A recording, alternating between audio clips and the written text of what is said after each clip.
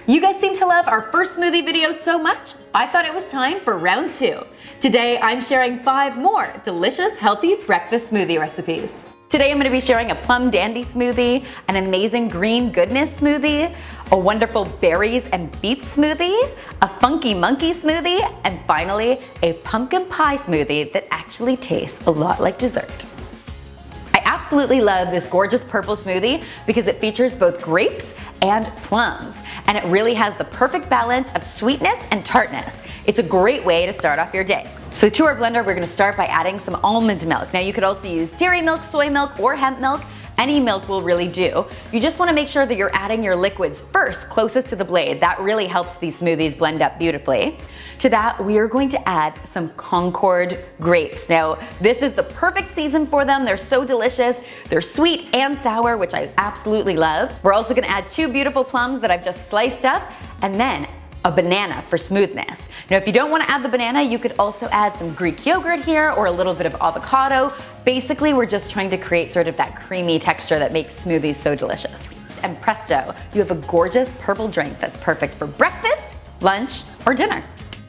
Next up is our green goodness smoothie, which I love because it features a whole lot of vegetables. The base of this green smoothie is going to be some green tea. I just brewed some green tea and let it cool. Now I'm going to add it to my blender. Now green tea contains a ton of antioxidants and obviously has no calories, so it's the perfect base for smoothies. And this was actually a suggestion by my good friend Melissa Maker, who's also a great YouTuber. You should check out her channel. It's called Clean My Space.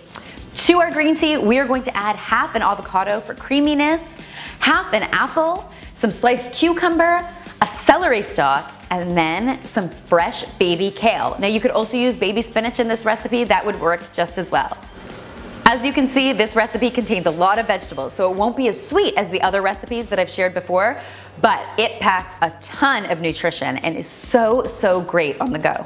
Next up is our berries and beets smoothie. Now don't be afraid, if you're not into beets, this is the perfect way to hide them so you can't even taste them. So we're gonna start by pouring half a cup of almond milk and half a cup of yogurt into our blender.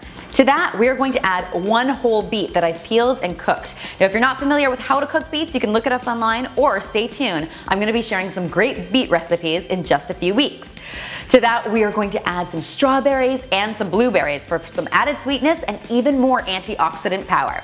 I definitely recommend freezing your fruit before you add them to the smoothie. That way you don't need to water these down with any ice. This baby is good enough to drink.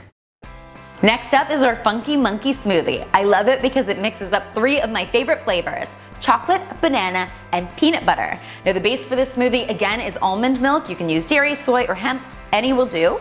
To that, we are going to add a half a cup of Greek yogurt for protein, and then a scoop of chocolate flavored protein powder to amp up the protein even further.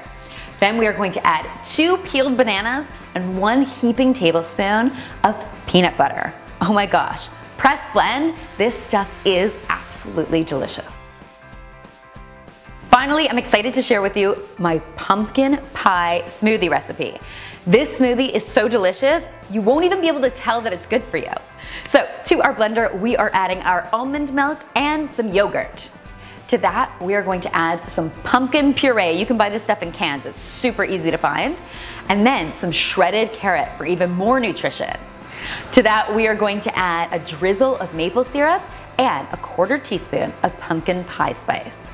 Press blend, and oh my gosh, it's like dessert in a glass. So good. I hope you'll give these 5 incredible smoothie recipes a try and that they help your mornings run a little more smoothly. And be sure to tweet or Instagram me a photo of what you're coming up with in your own kitchen. I absolutely love seeing your pics. And finally, if you haven't already, be sure to subscribe to The Domestic Geek because there's lots more deliciousness where this came from.